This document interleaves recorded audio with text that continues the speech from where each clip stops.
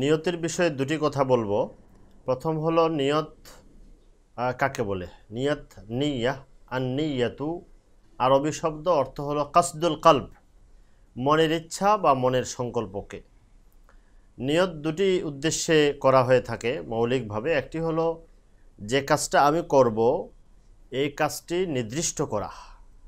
যেমন আমি নামাজ পড়ব, কিন্তু জোহরের নামাজ পড়ছি না আসরের নামাজ, ফরজ পড়ব না সুন্নত পড়ব না নফল পড়ব, এই নির্ণয় কোনটা করব এটা নির্ণয় ও নির্দিষ্ট করা নিয়তের একটি কাজ।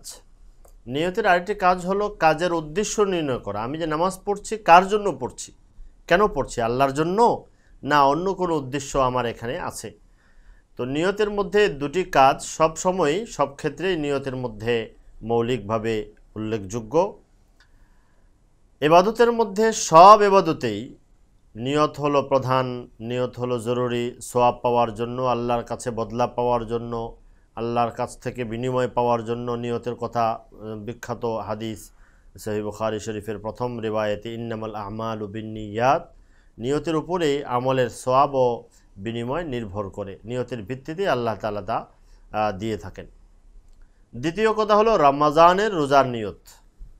রোজা তো মৌলিকভাবে তিন প্রকার। একটি হলো রমাদানের রোজা, ফরজ রোজা, আর দ্বিতীয় হলো নজর মান্নত ও কাজার রোজা, 3 নম্বরে হলো নফল রোজা।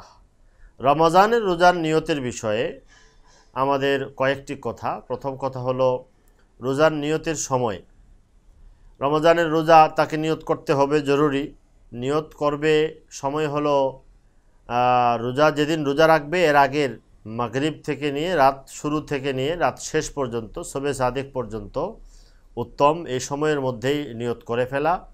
যদি কেউ এই সময়ে রোজা নিয়ত নাও করতে পারে, আমাদের ফিকহে হানাফির ফুকাহা এবং ইমামদের দৃষ্টিতে পরের দিন সূর্য ঢলে যাওয়ার, জাওয়াল দ্বিপ্রহর শুরু হওয়ার আগ পর্যন্ত নিয়ত করলে রমজানের রোজা আদায় হয়ে যাবে। দ্বিতীয় কথা হলো যেটা শুরুতে আগেই বলা হয়েছে, নিয়তের ধরন হলো, নিয়ত মানে মনের ইচ্ছাকে, সংকল্পকে বলে। এই জন্য কেউ যদি মনে মনে কথা বলে আমি আগামীকাল রোজা রাখবো, রোজা রাখছি, রাখার নিয়ত করেছি, এটাই তার নিয়ত হিসেবে যথেষ্ট। মুখে যদি কথা উচ্চারণ করে বলে, ভালো কথা, মুখের উচ্চারণের দ্বারা মনের কথা আরও মজবুত হয়, দৃঢ় হয়। কিন্তু এই নিয়তটা কোনো শব্দবন্ধ, কোনো সুনির্দিষ্ট শব্দে আরবিতে করতে হবে এমন নয় বিষয়টি। অনেকে এখানে একটি প্রচলন আমাদের এখানে বা অনেকের মধ্যে রয়েছে, নামাজের ক্ষেত্রেও রোজার ক্ষেত্রেও একটি আরবি কিছু শব্দ মুখস্থ করে ওই শব্দ দিয়ে নিয়ত করা। এটা নিয়ত করা এই আরবি শব্দে অনারবদের জন্য বা যারা জানে আরবি জানে না তাদের জন্য এমন আরবি শব্দ দ্বারা নিয়ত করা জরুরি তো নয়, উত্তমও নয়। বরং উত্তম যেটা সে বুঝে, যেভাবে বললে বুঝে মনের কথা বলতে পারে, সেভাবেই তার জন্য উত্তম। তাই যারা আরবি এই নিয়ত পড়ে অভ্যস্ত তাদের জন্য নামাজ এবং রোজা উভয় ক্ষেত্রেই উচিত হলো মনে মনে এবং মুখে বললে তার নিজের মায়ের ভাষায় নিজে এ কথা পরিষ্কার করে নেবে কি রোজা রাখছে এবং কেন রাখছে, কার জন্য রাখছে।